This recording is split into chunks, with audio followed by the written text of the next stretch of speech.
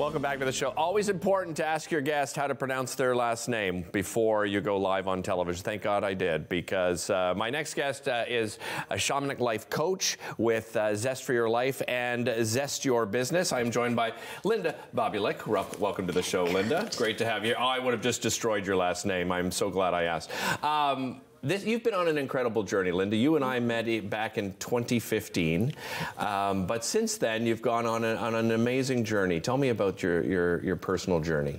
Well, the interesting thing is it started in 2003 when I went on my first vision quest, but I didn't tell anybody. Yeah. I didn't want anybody to think I was too woo-woo.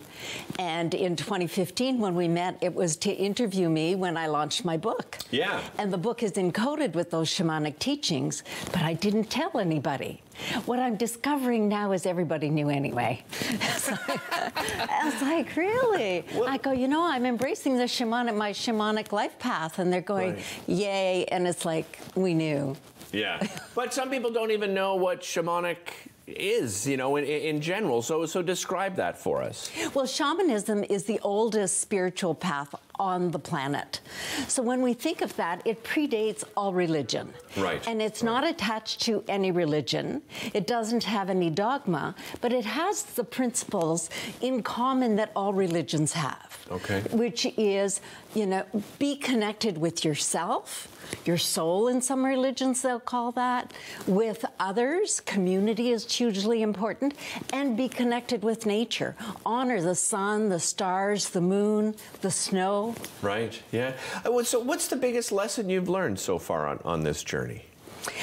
Well, the biggest change in me was, you know, we all go through traumas and all kinds of stuff in our lives. It was to open my heart. Yeah. Yeah. Yeah. And, you know, through this, you've learned the teaching of these sacred practices. What are some of those sacred practices that you've learned over time? Well, the very first sacred practice that I teach anyone is to be ready to receive. Because if someone's handing you a gift and you don't put your hands out and you're not ready to receive, you're not going to get it. Right. You were ready to receive. So how do you become ready, though? I mean, you know, it's easy for me to say it, oh, tomorrow I'm going to become ready to receive, but I'm not in a position to do it, right? Because I guess is it a mindset alone? You've done it. How do you think you got into Ottawa? You were ready to receive. Yeah. Well, how did you get to Montreal? Yeah, yeah. You saw the offer, you were ready to receive, you took it. Right. So everything that we have to be ready to receive. So if you don't have something, then you aren't ready to receive it. So do we put barriers up then, Linda? Absolutely. Do you think? So, like, why? Why do we do that to ourselves? Our image makers formed us in a certain way. Who do you think you are? Why do you think you deserve that? You know, are you crazy? That's too big a dream. Whatever it is, and we tell stories in our heads. Yeah. We tell ourselves the story. I do that, for and we sure. believe them. Yeah. And you know what? We need to fire that committee that's living in there. They're not paying rent, so throw them out. You're also an author. Tell me about Zest for Life, how this book came about. Zest Your Life came about when I was in a circle of women. It was a dream circle. I'll say that out loud now. You're allowed, yeah. It was a dream circle. And I said something, and one of the women said, you know, if you did a workshop on that, I'd come. Really? So I put a workshop together, and I put a series of 4 workshops together, and then I did it again. I saw the women change right before my eyes. Really, eh?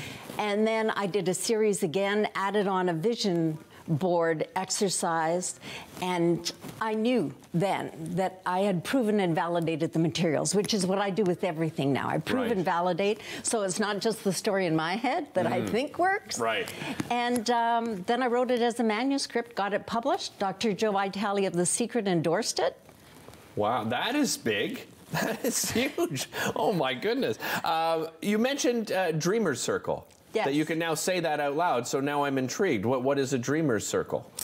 We would gather together, we would document our dreams, and there's different ways of doing it, but it's not dream analysis. So if we would say our dream, each individual, and then I would repeat my dream, and you would go into the dream, and you'd say, when I dream this dream, The color red stands out for me, or for me, probably the color orange. You would say, and then I felt this way. So I would give you a different interpretation on your own dream, so I could step in deeper. Right. So it's very much like looking at Chantal's paintings. Yeah. You know, you look at them once and you think, oh, that's a nice giraffe. And then you look at it more, and then you can feel what's going on in there. Great way to describe it, for sure. You mentioned colors, and you said your color, so someone might say red and your color is orange. So you have to tell me about color. Why is that important? Well, the color orange came about when I did my formal shamanic studies, and I was introduced to whatever your date of birth is. It comes with an animal totem, it comes with a flower, and it comes with the color.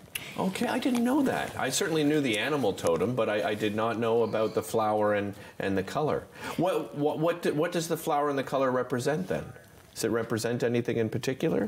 Well, it's sort of, you could draw the strings to anything you want. Right. But the flower, I'm a Scorpio. Okay. So my color is orange, which I never wore orange before, and now I do a lot. I drive an orange car.